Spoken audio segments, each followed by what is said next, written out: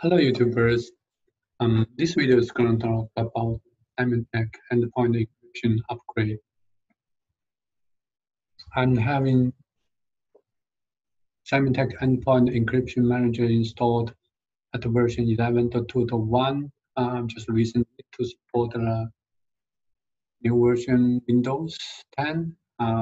We have to upgrade to 11.3 hotfix 2, I believe. So right now we are 11.2.1. I have all 11.3.0.0 hotfix 2 package extracted here for installation. Just before we do installation, I just want to show you the upgrade guide here. So we're going to upgrade 11.3 so version. This is the guide. So upgrading Symantec Endpoint Encryption Server. There's a couple of important in-place upgrade. So an in-place upgrade means you upgrade Symantec Endpoint Encryption Manager Server to the latest version without uninstall the current version.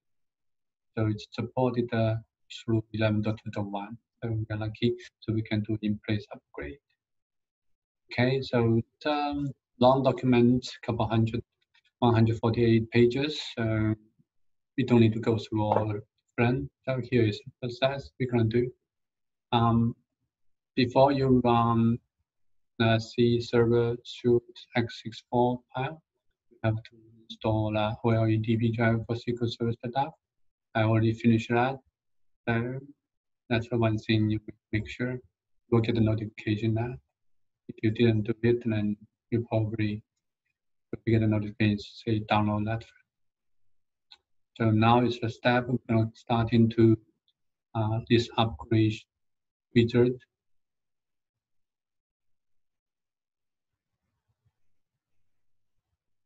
Close the console first. Okay. And we're gonna do here. Yes. Upgrade the wizard here. Multi-factor authentication by acceptance and license agreement, of course. So we're gonna do complete database instance, SQL authentication, Windows authentication.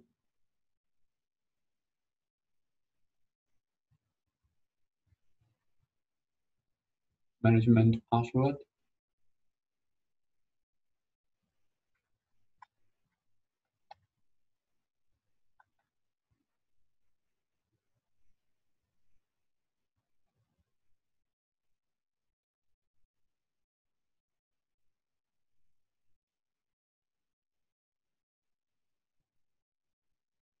Is validating the install.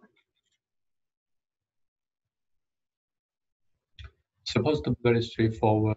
This is upgrade from 11.1 to 11.3.0 hotfix 2.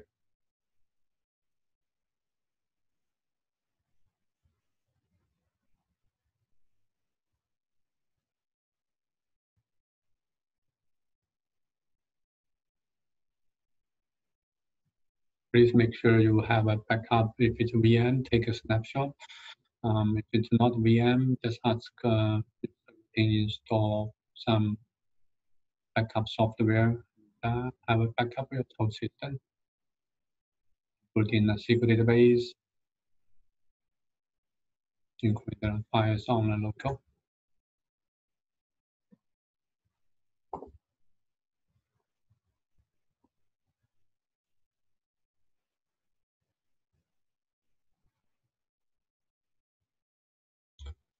The whole installation process will take probably 10 minutes. This process is normal process. It's depending on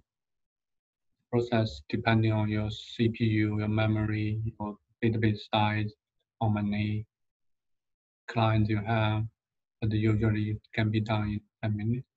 I'm gonna pause the video recording and come back to continue recording after finishing this.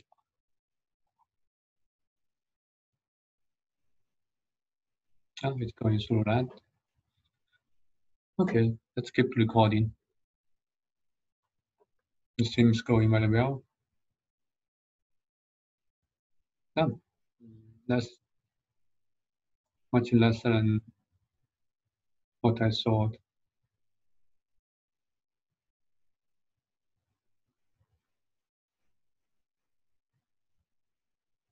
Next, keep the existing.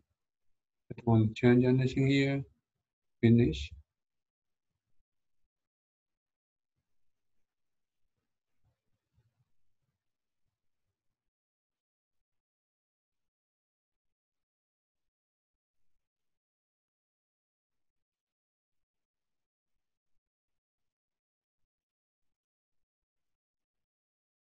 Okay, we can open our console. We can look at the version.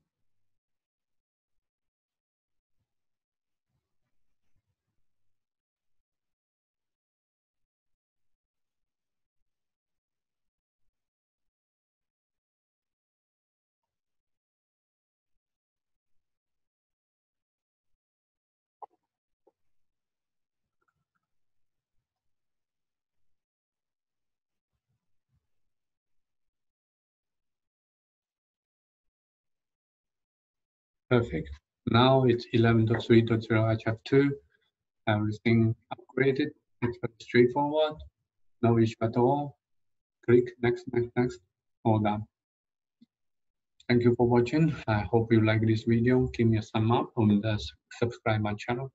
I will bring more about cybersecurity practice into my channel.